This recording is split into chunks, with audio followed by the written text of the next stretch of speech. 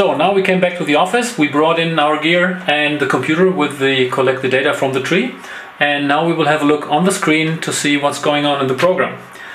In the field we put in the height above ground on this tab of the program of every sensor. It was approximately the same level. Then we put in the position on the circumference tape for every sensor, and this would assume a circular tree. Because the tree was not circular, we did put in some information about sensors sitting further out and in than compared to a circular tree, and this is this column here. Then we define the species of the tree. Is it a conifer, is it a ring porous tree, or a diffuse porous tree? And we made clear that the sensor 1 is sitting in the north direction, so that the orientation of the cross-section is clear. The second tab of the program shows us the distance in centimeters between every sensor pair, so from sensor 6 to any others and so on. The third tab is the actual measurement. That means every line represents one tapping. Every time we tap on a sensor, we create one line in this table, and the numbers that are shown in these cells are the travel times of the stress wave we induce with the hammer in microseconds. That means if the value is 1000 microseconds for the stress wave to travel from one sensor to the other, 1000 microseconds means 1 millisecond. That means actually very fast. So the machine has to be very precise and has to be able to grab these very slight impulses and stress waves within the tree in a very fast time. The resolution of the measurement is going down to 1 microsecond, so a very high resolution. The precision of the measurement at the end is far worse than these high resolution values because of all the other influencing factors, basically wood anatomy and other natural factors in the tree that we have no influence on. The fourth page, the fourth tab of the table of the program shows us the apparent speed of the stress wave traveling from one sensor to each other. Because we don't know which path the stress wave took, the speed value here is a so-called apparent speed. Only when the wood was completely intact, then the stress wave traveled directly from one sensor to the other, and then we have the really correct representing stress wave travel speed. But in most cases there is something wrong in between the two sensors, and so consequently there are travel speed differences, very high ones. Here, for example, from 1200, 1100 down to 300. So obviously the speed of the sound wave was different. Actually the speed was the same, but several stress waves had to take a long detour, and so the apparent speed is smaller. So now we go to the delta page. On this page the program shows the inherited error in every of the measurements, and the values should be below 10%. In this case it's mostly even below 3%, so a very high precision. The next page shows the lines. The line graph indicates by color if the stress wave speed was high or low between the sensors. If these lines are green, we can assume that the stress wave traveled straight forward through the intact wood. So everywhere we have a green line, we can be sure that it was intact. When we have yellow, like here, or orange, or even purple or red lines, we can be sure that something is wrong between the sensors. Between 5 and 9, for example, 6 and 9, something is wrong. That means somewhere between 6 and 9, something makes the stress wave traveling around the defect. Can be a crack or a small decay pocket, or included bark between buttresses. And so the stress wave has to take a longer detour, and so the apparent speed is smaller, and so the color of the line is going to red. Based on these lines, the computer program reconstructs the internal condition of the tree, and in this case it's nearly completely intact. We have some yellow spots in the center, and they indicate, I would think, most likely internal bark that is included between the different buttresses that are flowing into the stem. So this inspection largely shows the tree is completely intact. There's not any sign of any significant decay.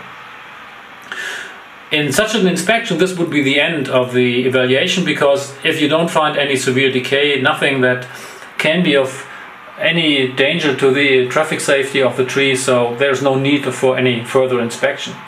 I would like to show you another example where we inspected another tree that had heavy decay pockets, big decay pockets, and I would like to show you the differences. Now on the right we have the tree that we just inspected some minutes ago, and on the left we see the line graph of a tree that was inspected some weeks ago. And here you can see most of the lines are not green, most of the lines are yellow, red or even purple. That means between these sensors where we have a connection line that is red or purple, something is wrong. That means there's a defect.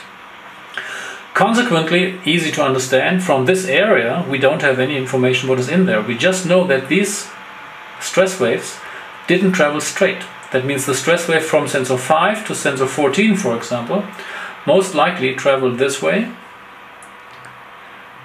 close to 10, or the other way around.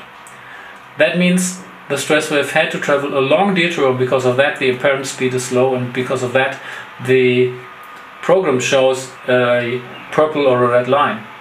Based on these lines, the computer program reconstructs the internal situation, and you can see there is a lot of decay in the tree. That means there's a lot of area in the cross-section that doesn't carry any load anymore. Physically speaking, what the computer program mainly shows is not the condition of the wood, but it basically represents the load-carrying part of the cross-section. That means which parts of the cross-section are still carrying load while the tree is under wind load, for example. In the red part of the cross-section that we see here on the screen, we basically have no information because the stress waves didn't travel through this area, so we don't know exactly what is in there. We just know that this part is not mechanically connected to the outer parts, the green parts, and this part is not carrying any load. So again, this can be a mixture of cracks, voids, or whatever, different kinds of decay. The basic thing, the main thing what we know is it doesn't carry any load. And because of that, we can calculate the relative strength loss due to this decay. And that's the major result of such an inspection. The first one is just to see there is something wrong, but the amount of decay in a cross-section is not directly correlated to the amount of strength loss. But in terms of safety of the tree, the relative strength loss is the most important thing. So we check that on this page. And these curves around the tree show the relative strength loss for wind load from all directions. So if the wind comes from north, for example, this tree has a remaining strength of approximately 70%. That means he lost about 30% of his strength due to this decay. Consequently, from this calculation we can derive, do we have to take any action? Do we have to reduce the wind load by, for example, pruning the crown? And this graph gives us a number, gives us a magnitude of reduction of strength, and this in this case is about 30%. That means the cross-section is approximately 30% weaker than it would be if it would be completely intact. This is in many cases a total surprise, because the strength loss is mostly much smaller than the area loss. That means the cross-sectional area is heavily decayed, probably 50% of the area has significant parts of decay in it or defects, but the strength loss is smaller. The strength loss in this case is only 30%. The location of the decay is more important in terms of strength loss than the size of the decay. So when we compare this to the tree that we inspected today, we can clearly see there is a big difference, which indicates that the tomography is a very nice method even to explain the situation of a tree to laymen, because these pictures are very easy to understand and the colors are speaking for themselves. If you see a cross-section like here with completely green and some yellow dots, you know this sounds good and this looks good. And if you see a cross-section like here with a lot of red in the green area and only a few parts that are completely green and flat and looking nice, you know that there is something wrong in this tree.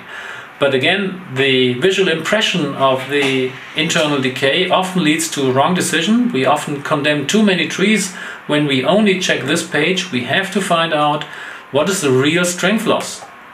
And then we can make decisions on if we have to prune the tree or if we can still preserve it by doing something, or if we have to cut it down.